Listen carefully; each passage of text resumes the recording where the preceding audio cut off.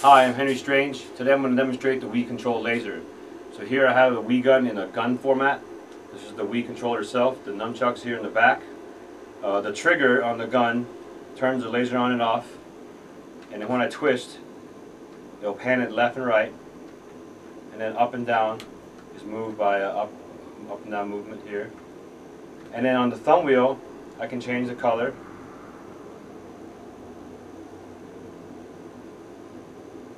And also change the pattern, the combination.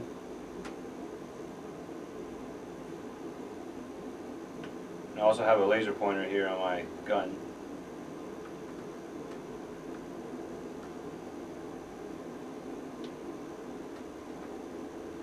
Okay, and this same controller is also triggering elements in Ableton Live here.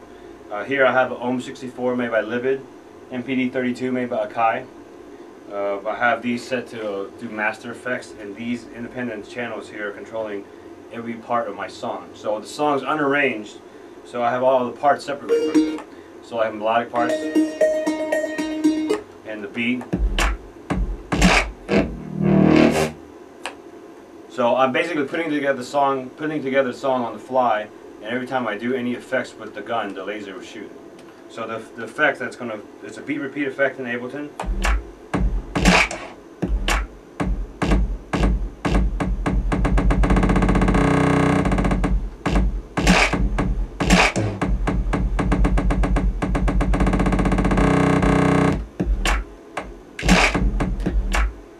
And I can also filter the audio with this other button here. And by raising the gun, high pass filter, and then by twisting, combination.